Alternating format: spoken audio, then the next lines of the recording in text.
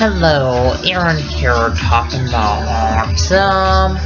Autism is kind of like a branch of intellectual interaction, and autism makes it hard to process what other people are saying.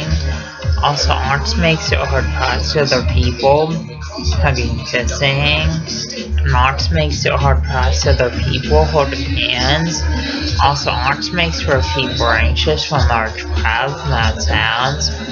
And autism makes where people are anxious wearing backpacks. Also, autism makes where people are anxious at school all day. And autism makes where people are anxious on the school bus. Also, autism makes where people are anxious when fire alarms go off at school. And autism makes where people are anxious eating lunch in the school cafeteria.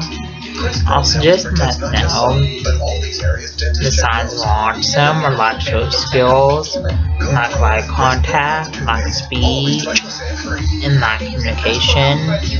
And when people act up in school, that's a sign of autism. Also, when people have low grades in school, that's a sign of autism. Also, when people stim in school, that's a sign of autism. Also, stimming is kind of like hand flapping and hand motion, hand movement, hand fidgeting.